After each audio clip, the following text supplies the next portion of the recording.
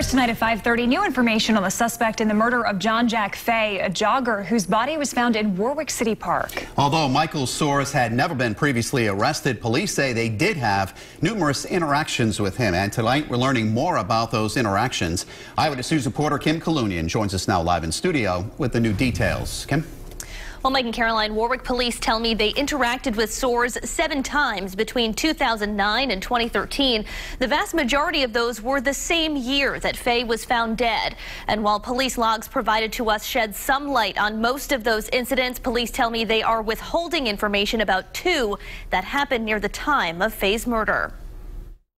33-year-old Michael Soares charged in the 2013 killing of John Jack Fay, linked to the crime through DNA evidence investigators say they found at the scene and on Fay's body.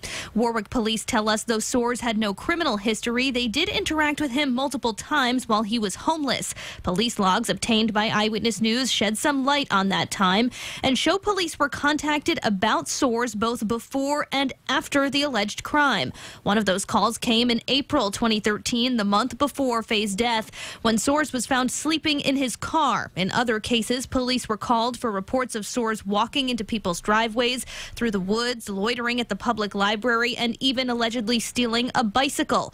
No charges were pressed. Police tell us these types of interactions are commonplace with homeless individuals and raised no red flags at the time.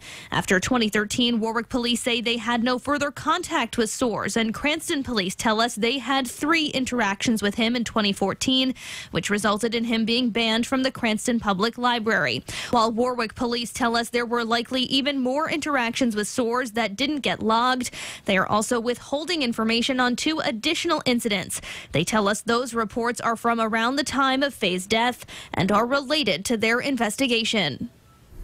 And today, a judge ruled Soares competent to stand trial. He is due back in court for a bail hearing on April 2nd. Live in studio, I'm Kim Kalunian, Eyewitness News.